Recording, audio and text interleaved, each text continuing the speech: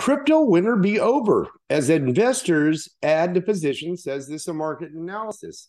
In reading this article, market analysis Edward Moya says that things are starting to pivot as far as investors and hodler money is now starting to increase exposure. Now, do you think that's smart? I don't know. Do you think we have further to go down? Remember, I did have a video on Rectimber. Please look in the video selection below, and you'll see that things aren't looking good for Bitcoin ever in September, the last 6 years. All right, moving along. Are the global regulations going to stifle the crypto industry or encourage new users? They're definitely going to encourage new users. Now, we need this, and we need oversight right away. And that will definitely help to actually have a crypto beginning again. All right. Finally, all right, let's move on to the chart on Bitcoin. And this is the 4-hour chart.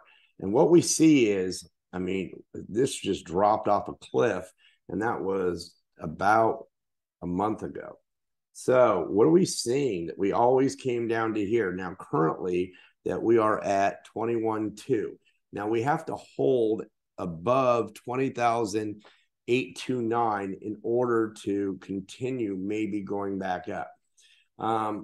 We do see that there are some other Fibonacci retracements that come down here, and we could see a low of 18.8, and we could see a high of around 24,000. Now, this is just edging for educational purposes only.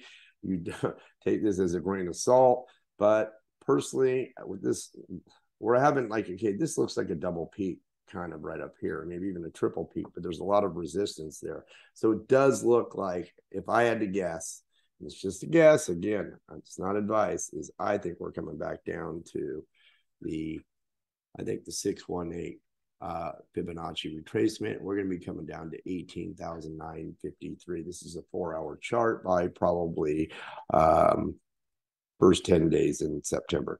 Okay, as always, have a wonderful and blessed day. And if you like this content, please like and subscribe.